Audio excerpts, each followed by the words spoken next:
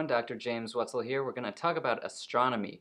We're going to use Rice University's OpenStax Astronomy textbook, which is a free textbook available for anyone to download. And I'm going to lecture alongside with that textbook to help give you a little bit more context about what the textbook is telling you. So you should watch the video and read the textbook to get the most out of what's going on here. So this textbook here, we have the textbook panel here on my iPad, Chapter 1. We're going to talk about Chapter 1 here, and we've got the lecture here that I can kind of point things out on the screen for you. So our opening scene here is showing the Earth's rotation. So the Earth revolves around its central axis once per day, and that's why we have the day-night cycle. The sky is fixed to the camera here, and you can see Earth rotating. So, Chapter 1 is a brief tour of everything we're going to talk about. Starts out talking about the nature of astronomy, then the nature of science, the laws of nature, the numbers that we're going to use in astronomy, consequences of light travel time. It turns out the speed of light is constant, and there's some interesting things that result from that. And then we'll give a tour of the universe, discuss the universe at the largest scales, and then the universe at the smallest scales, and then give you kind of a broad history of the universe. So, introduction. The book starts out in this introductory section trying to get you excited about the things we're going to cover in the whole textbook. We are going to learn about some magnificent things out there, and things that have no parallel with your regular experience here on Earth. It's going to be wonderful, and I'm really excited about it. During this journey, we're going to learn about Valles Marineris, which is a canyon system so large that it would stretch from DC to LA. This is on the planet Mars. So we're going to start in the solar system after we talk about the seasons in the sky. One of the things we touch on are some of the main features of the planets. This is one of the main features of the planets, this giant canyon system. Then we're going to talk about how the surface of a planet tells us a lot about what's going on in its history, how it's evolved, things that have happened to it in the past. For example, the Chicxulub crater, which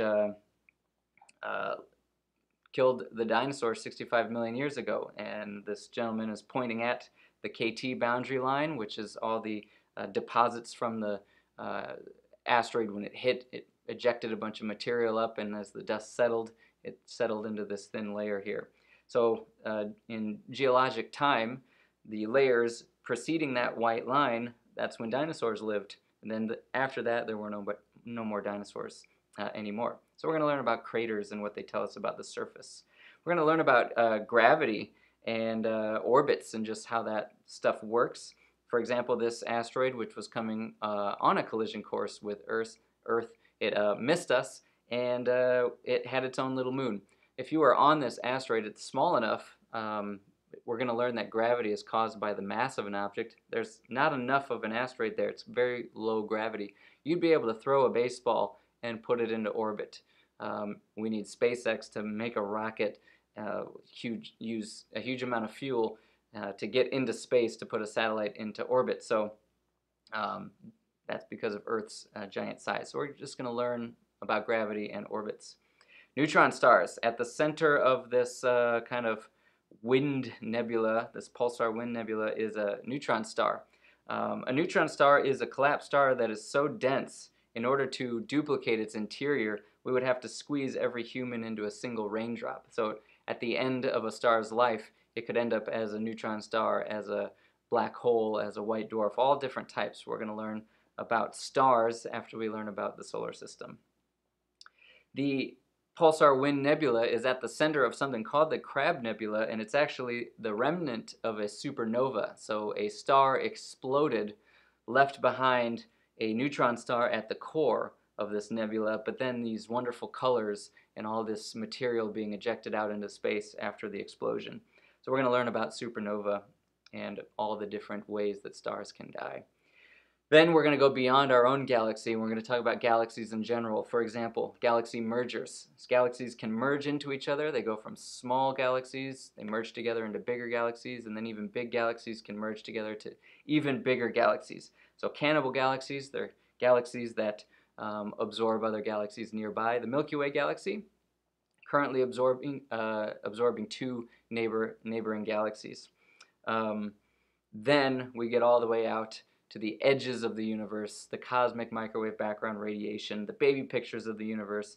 This radio echo, it's the faint but unmistakable signal of the creation event for our universe. The CMB demonstrates that as you go out into space, when you get to the edge, when you look furthest back in time, you see that the universe was a single temperature, a soup, a hot soup, and it's been cooling ever since.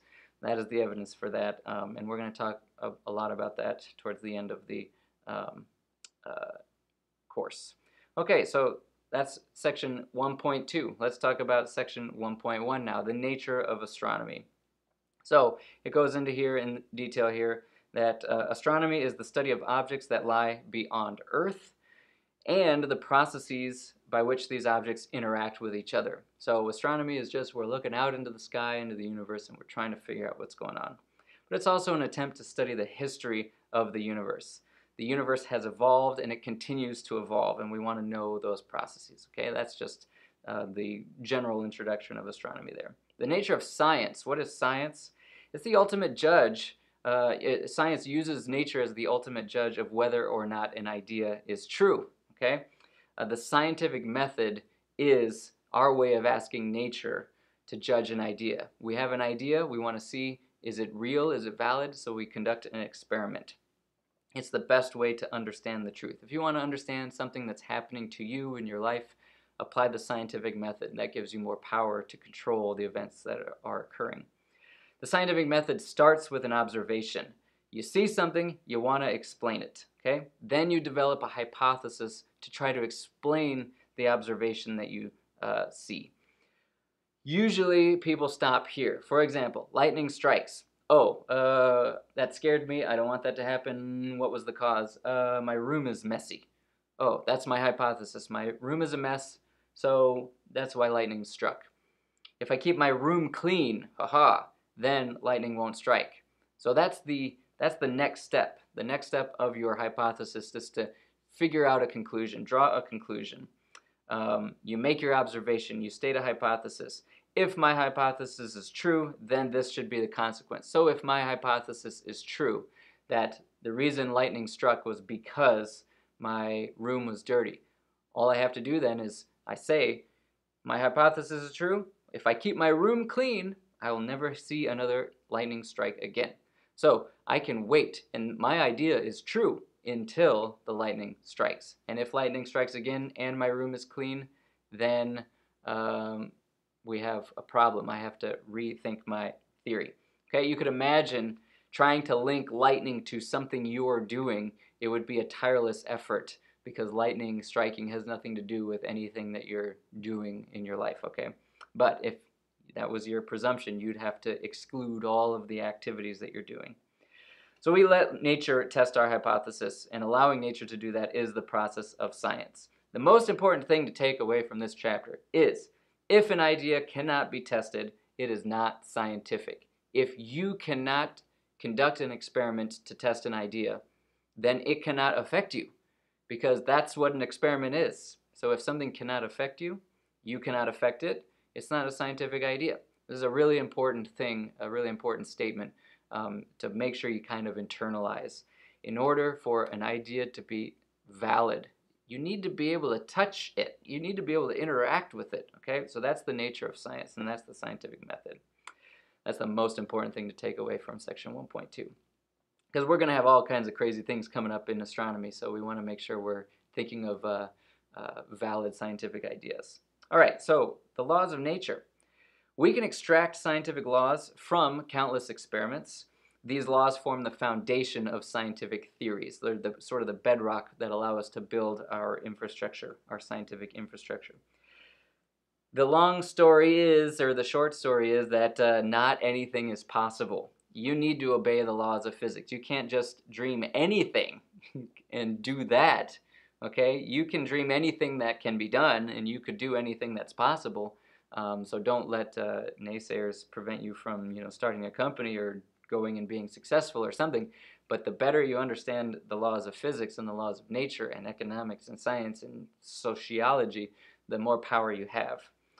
So far it seems that the laws of nature that we understand apply not just here, but everywhere in the whole universe and throughout all time. That's a really important thing because that allows us to study things now and here and apply them to the universe as it was in the past and across the universe.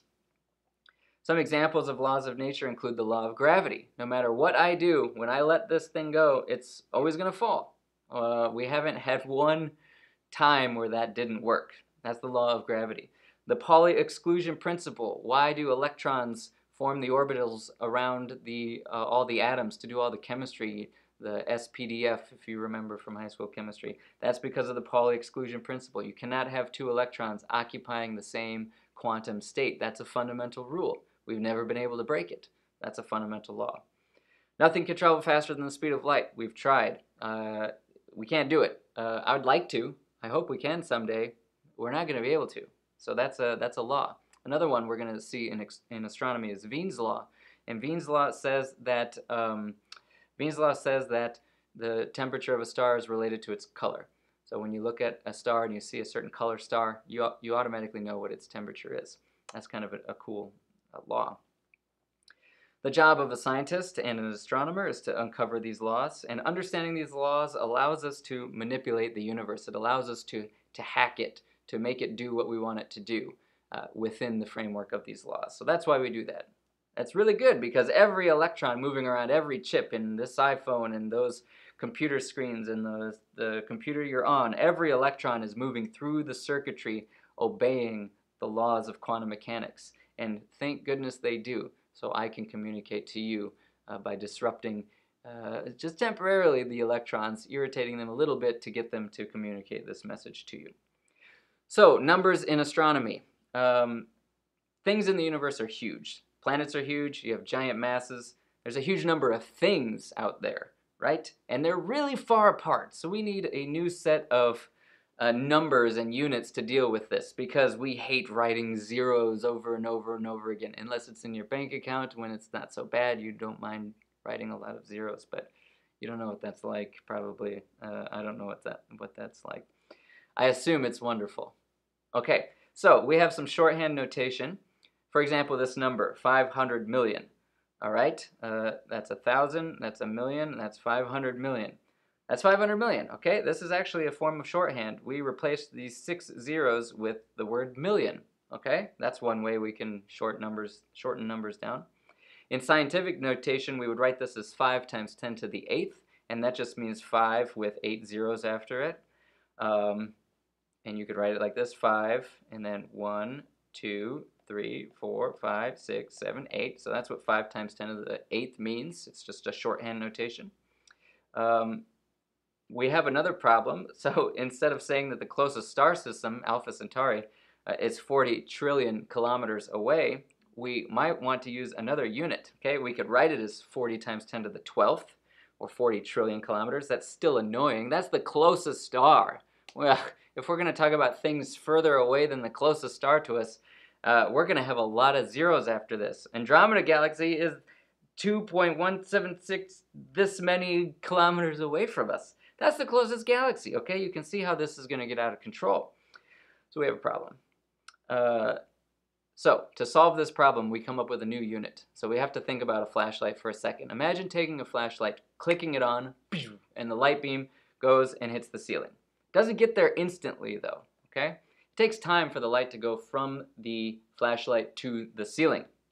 Turns out that a beam of light travels 186,000 miles per second. 3 times 10 to the 8th meters per second, or 300,000 kilometers per second. That's very fast. Okay, we're not talking about 186,000 miles per hour, for example. 186,000 miles every second. Okay? Because the speed of light is constant, this is a wonderful feature. We have looked for evidence that it's not. So far, we haven't found any. So the speed of light is constant. Because the speed of light is constant, let's use the formula rate times time is distance. So this rate in this equation is the speed of light. The time, let's take 1 year. Okay? Then distance is rate times time. The distance then would be the speed of light times 1 year, rate times time. Okay, our rate is the speed of light, our time is 1 year. We're trying to figure out how far light would travel in 1 year. So we're going to take the speed of light, 3 times 10 to the 8th meters per second. We're going to multiply it by 1 year, 525,600 minutes. Okay, that gives you 5.9 trillion miles. So that means if you could ride the light that comes off of a flashlight when you click it on, how far would you be after 1 year? Okay, if it goes to the ceiling pretty much instantly, how far are you going to travel after 1 year? Turns out you would travel 5.9 trillion miles or 9.5 trillion kilometers. We have just developed a new unit, and that's called the light year, and it's the distance light travels in 1 year. Alpha Centauri then is 1.4, section 1.4, Alpha Centauri is 40 trillion kilometers away. If 1 light year is 9.5 trillion kilometers, we can divide the two to see how many times 1 light year fits in 40 trillion kilometers. We just divide the two. This looks scary. This is just 40.7 times 10 to the 12th divided by 9.5 times 10 to the 12th. You wouldn't do this. You could type this into Google like that and do it, and it would give you the answer. So it can interpret those numbers. Anyway, if you take 40.7 and you divide it by 9.5, because the 10 to the 12 would go away for both of them is the same, 40.7 divided by 9.5 gives you 4.2. So that means 9.5 trillion kilometers after 1 year, you'd travel 9.5 trillion kilometers. After the next year, another 9.5, another 9.5. You could do that 4 times, and that would get you to the closest star system. So it takes 4.2 years for light to travel to the nearest star to us. Okay, that's a long time. It's about 4.28, I think, so 4.3 light years.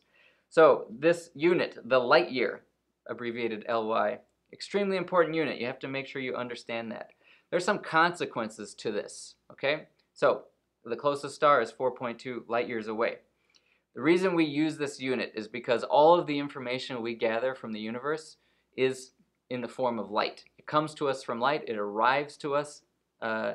Think about it. If light traveled instantaneously, we would see the universe and it would be over. Okay, so light is still being emitted. It's getting to us. It's arriving to us all the time from different parts of the universe. All of the information that we gather about the universe comes in the form of light. Although recently we have LIGO, L-I-G-O, which can listen for gravitational waves, which we'll talk about later. So not all the information comes to us in the form of light. Some of it comes to us in the form of gravity. But we get the information arriving to us at the speed of light in the form of light. This sets a limit on how quickly we can learn about something when it has happened. For example, it takes 1.2 seconds for light to reach the moon. So if you have an astronaut on the moon and you want to talk to the moon and you use radio waves to talk to the moon, light waves, they travel at the speed of light. You say something, 1, they get it, say something back, 1. So there's a 2-second delay, 1,000, 1,002, if you're talking to someone on the moon. If you're talking to someone on Mars, depending on the orbit, could be 10 minutes away. So you send a signal to your friends on Mars. You'd have to wait 10 minutes for them to get it. They would talk back to you. So it's about a 20-minute, 15 to 20-minute travel time, anywhere from 10 to 20 minutes and more, to send a signal to Mars and get it back. So that's pretty important. Voyager 1, the furthest spacecraft out there in the universe, the furthest man-made object, it takes 20.6 hours to send a signal to Voyager, and it's still communicating back to us. That's how we know it has reached interstellar space. Okay, the space between the stars. This is really wonderful. That's important. The closest star system's 4.3 light years away from us. That means the day you walked into high school, you sent a text message to your friend on Alpha Centauri. 4 years goes by. The day you graduate high school, they get your message. The day you started college as a freshman, they sent their response to this to you. The day you graduate college, you will get that response. Imagine the last 8 years of your life if you're a senior and you're about to graduate. That time is the time it would take to send a signal to the closest star and get it back, to give you a sense of scale of the universe, okay? This also means that the further away something is, the older we see it. That means the closest star system to us, 4.3 light years away from us. Um, Let me go back. Oops. I gotta go back. Okay. Beep, beep, beep. Okay. Uh, Sorry, guys. I was doing so well. Okay. This means that the further away something is, the older we see it. Any message we received today was sent 4.3 years ago. So whatever's going on Alpha Centauri happened 4.3 years ago. Whatever happened in Andromeda Galaxy, we're seeing it as it was 2.3 million years ago, because Andromeda Galaxy is 2.3 million light years from us. That's incredible. That means we don't know what Andromeda looks like right now. We can't see the latest stars that have formed, or the planets, or if there's life on any of them. We don't know. And the same thing, they don't know about us. Anyone on Andromeda has no idea that humans exist, because we haven't been around for 2.3 million years. They could see dinosaurs, but they can't see humans. Okay? This means that the deeper we look out into space, the deeper we look back into time, the deeper we see into the past, the younger the universe appears to us. So that's why we make telescopes that can collect a lot of faint light to see as far as we can into the universe, to see deep, deep back in time. And we can see layers like an onion, go back and see the history of the universe and watch it as it evolves, and go all the way back to the edge, and we see the afterglow of the Big Bang, where the universe looks like a single temperature all around us. That's an important fact. Make sure you understand that. It's also kind of, you can think of it this way. Episodes of Seinfeld stopped airing in the 90s, and those episodes are traveling out. Alpha Centauri is enjoying them now, but it's only been 20-some years. So the closest stars to us, 20 light years away from us, those are the ones enjoying Seinfeld. Beyond that, our galaxy doesn't even know about humans. It doesn't even know about our galaxy is 100,000 light years across, okay? Half our galaxy isn't even aware of humans, isn't aware of Seinfeld, isn't aware of anything, okay? That's crazy. We're in this tiny little bubble of information which is slowly propagating out into the rest of the galaxy and the rest of the universe, and people are going to hear about us. Okay? All right. 1.6. Let's talk about a tour of the universe then. This is just an overview of the things we're going to talk about. They start with Earth, but I'm just going to start with the solar system. So Mercury, that's the planet Mercury. It's the closest planet to the sun. Then you have Venus. This is what it looks like without the clouds around it. It's normally encapsulated in clouds. There's Earth, our home planet, our organic spaceship that we're riding around. There's Mars with its giant canyon on there, the scar. This is Jupiter with a little bit of an Earth there for scale. Then you have Saturn here with its hexagonal North Pole.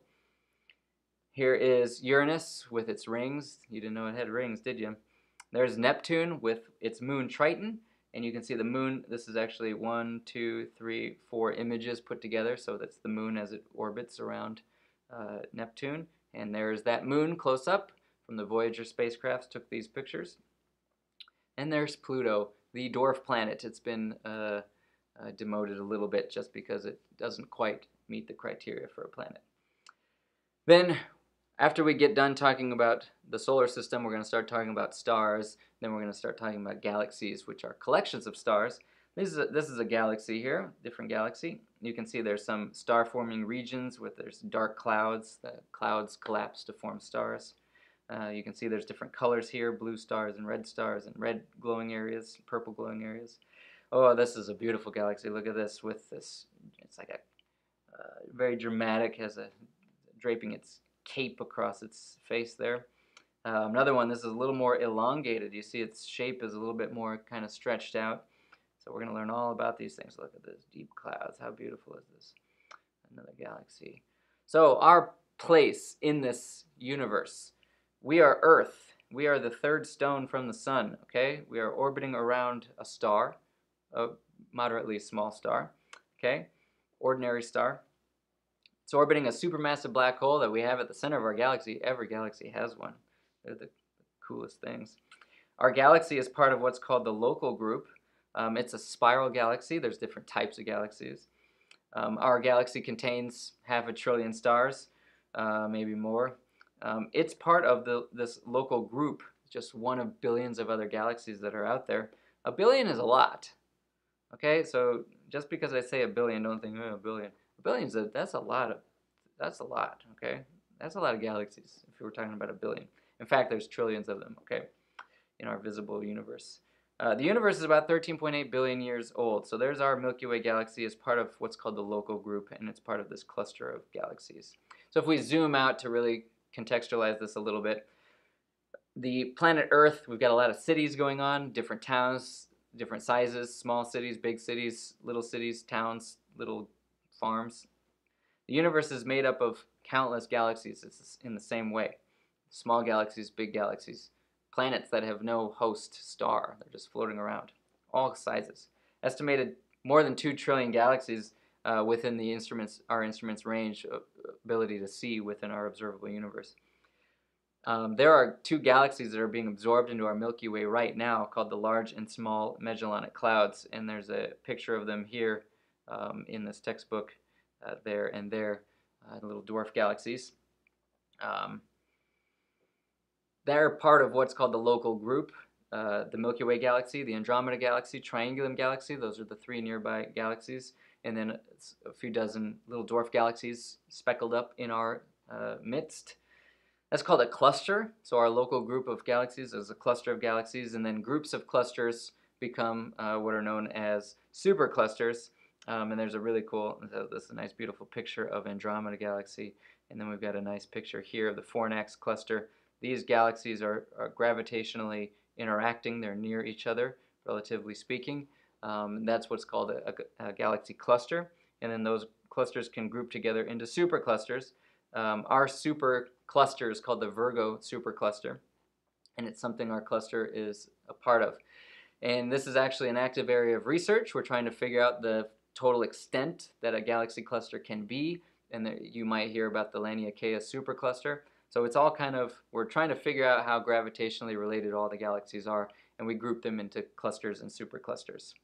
Okay, so there is the universe, the visible universe. This is a map of 1 million galaxies taken by the Sloan Digital Sky Survey, and it just kind of shows you that the universe is, broadly speaking, homogeneous and isotropic, which means its galaxies are randomly speckled throughout. There doesn't seem to be any giant areas where they're like this half of the universe isn't missing galaxies. They're kind of spread evenly. You can see there are a couple of gaps missing here, and that's because our own galaxy, the plane of it, if you think of the Milky Way galaxy, kind of gets in the way of the instrument. So there's a couple of dead zones where we can't see. Okay, this is the Hubble Deep Field image. This is called the most important image in all of astronomy or in any sort of image. This is a grain of sand held at arm's length, part of the sky, where we didn't think there was anything. And Hubble took a picture of it, had hours and hours and hours of exposure time, just stared at empty space for 10 days, received it back, they processed it, and this is what they saw. This image is galaxies. Every point of light in this image is a galaxy, except for just a handful. This and that and this, those are stars in our own galaxy. But every one of these, every little last point of light are entire galaxies at the edge of space. Everywhere we look, we see the same thing. Hubble has done this a few times. So we are not alone in the universe. Maybe humans are, but in terms of our galaxy, in terms of our star, there are so many out there, so many countless stars and planets and galaxies. It's amazing. So let's go to the opposite extreme. Let's talk about the universe of the very small. Even though the universe is very large and filled with galaxies, it is mostly empty, okay? There's not a lot going on in here. The smallest constituents of matter, if we imagine what they are, we call them particles. An atom of hydrogen is made of 2 particles, a proton and an electron. In between the galaxies, you would have to search. Imagine a meter stick. How do I show you what a meter is on my little window here? Okay, a meter, right? You're probably 2 meters tall or maybe 1.5 meters tall. A meter stick, 36 inches, right? If you imagine 1 meter by 1 meter by 1 meter, an Amazon box that came with a mini fridge, you would have to look around in there. That whole box would only contain one atom in outer space. So one hydrogen atom, one electron, one proton. That's how empty it is. There's almost nothing out there. Compare that with the air that you're breathing. Okay, what did I just breathe in? Feels pretty empty. I don't know, but if you fly around, you can feel the air, so there's something there. We think of air as empty space, but it's not. 1 cubic centimeter, okay? 1 cubic centimeter, one little fingernail by fingernail by fingernail, has 10 quintillion atoms in it, okay? Now contrast that with outer space where there's one in a whole cubic meter, okay? That's a lot of a difference. So even that, the density of stuff in air, that's a lot of atoms per cubic centimeter. We're mostly empty space. These atoms, if you zoom way in on it, actually, the proton, the neutron, the electron that make up all the atoms that you know and love, if you were to imagine that the nucleus of a hydrogen atom, which is just one proton, was the size of a pea, okay, half a centimeter or so, then the electrons would orbit that pea at the height of the Eiffel Tower. That's how far apart the electrons are from the nucleus of the atom. That's how much, there's nothing in between them. There's nothing going on in there. That's how far apart these electrons are from the protons. Okay, that gives you just a sense of scale. So that's what this chapter is trying to get you some context for. This is why we say we're mostly made of empty space. Even though I look like I have some skin here, okay, that if I really zoom in on there, it's mostly empty space.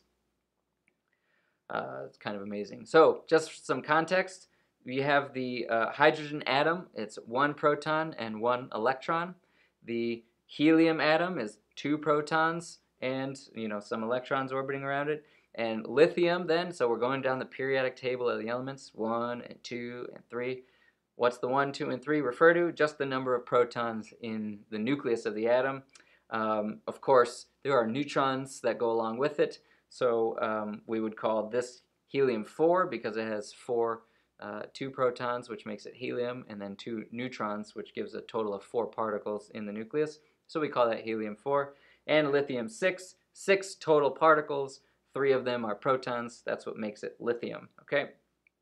These are the most abundant elements out in the universe: hydrogen, helium, carbon, nitrogen, oxygen, neon, magnesium, silicon, sulfur, iron. Hydrogen. It is the most abundant element in the entire universe. Almost everything is made of hydrogen. Not everything is made of hydrogen. The most abundant element is hydrogen, which is made of one proton, one electron. It's the simplest atom, and that's the most common thing you're going to find out there. When enough hydrogen gets together, it collapses into a star, and the star starts burning hydrogen, and the result of that is helium. And then helium can start burning, and the result of that is carbon. And carbon can burn, and the result of that is nitrogen, and oxygen, neon, magnesium, silicon, sulfur, and iron. When it gets to the iron, that's when a star explodes, and it spreads this stuff across the universe. So all the calcium in your bones, all the iron in your blood, all the oxygen in the air you breathe, all the neon and the Bud Light signs and the hotel vacancy signs comes from the center of a star. Everything started out as hydrogen, and stars forged all of these elements. Okay, so we're going to talk about that more in detail, but you should be aware when I'm talking about particles and hydrogen and atoms and things, you're thinking of the smallest constituents of matter. Okay, so far we've learned that all the phenomena and objects that we have discovered obey, so everything I just talked about, obey only 4 fundamental forces. Why are there only 4? We don't know, but we will discuss those 4 forces, what they do: the strong, the weak, gravity, and the electromagnetic force. Those 4 forces govern all of the phenomena we see in the universe, and they're summarized in something called the Standard Model of Particle Physics and then General Theory of Relativity. So what we're going to talk about all of those coming up. We don't know why there's only 4, but those 4 govern everything that I've talked about so far. And just keep that in mind when we're talking about the laws of nature.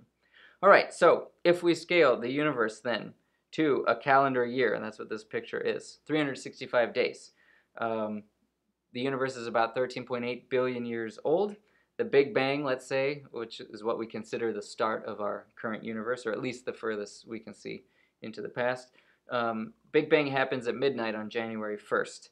Earth isn't formed until September, 9 months into this thing, 3/4 of the way into the age of the universe. Earth is 4.5 billion years old, the same as the sun and all the other planets. They all formed at about the same time. Dinosaurs don't show up until December 25th, until Christmas, and they're dead by December 30th. Only 5 days out of the history of the universe, dinosaurs roamed Earth. Then humans show up the next day. We're pretty close in terms of the span of the universe to dinosaurs. In fact, we're closer to T-Rex than T-Rex is to Stegosaurus, for example. Humans show up on the next day on December 31st. But the alphabet isn't created until 11:59 and 50 seconds, just before today on our calendar, okay, just before the present. So humans have only been around doing stuff for a few thousand years, and it's only been 100 years since we started sending signals out into space. It's only been 100 years since we learned that there were other galaxies beyond ours. So think how far we've come in only 100 years, going from thinking what we see in the sky is our galaxy and is the universe to realizing that that is just one galaxy out of trillions.